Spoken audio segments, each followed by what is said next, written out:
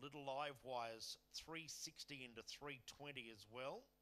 And Button Pushers 5 into 440. So money for a few here. Late punters having a devil of a time trying to work out. Smashniak Winks 230, Little Live Wire now into 310, Button Pusher 440, Sandler $6. First leg of the U-Bet Extra Double. And don't forget a first 4 jackpot of $1,000 onto all races here tonight. Green light, the first of the 395s, favoured box 4, Smashniak Winks. Away now.